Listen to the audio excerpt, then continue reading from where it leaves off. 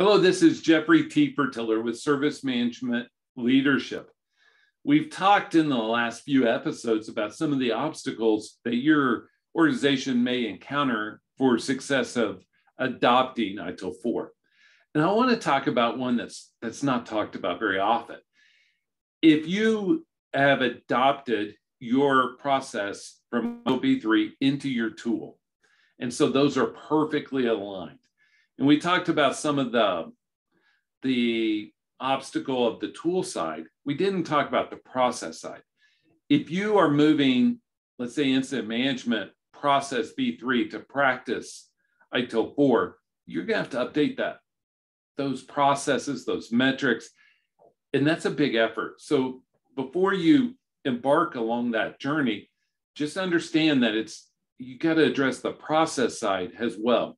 The process side may be everything from OCM to metrics or RACI, how it interacts with your tool, even equipping your people for success, both on the consumer side and on the SME side. So the process, if you think about it, is going to be, from a practice point of view, very different, possibly, than ITIL V3. The reason is ITIL4 isn't going to follow that same service life cycle. It's going to look for value chain. So what's the most efficient way, most efficient path we go from event, like, hey, something's wrong, through closure of that incident, whether then it's through a change, emergency change, or whatever. So we're not going through life cycle stages. We're just saying, how efficient can we be to get this incident closed? How do we document the workaround? How do we communicate it? All that fun stuff. And so just make sure that you are understanding the process aspect as you go about your ITIL4 journey. This is Jeffrey T. Fertiller.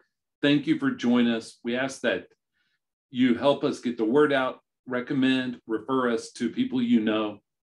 We just wanted to help their organizations as much as possible.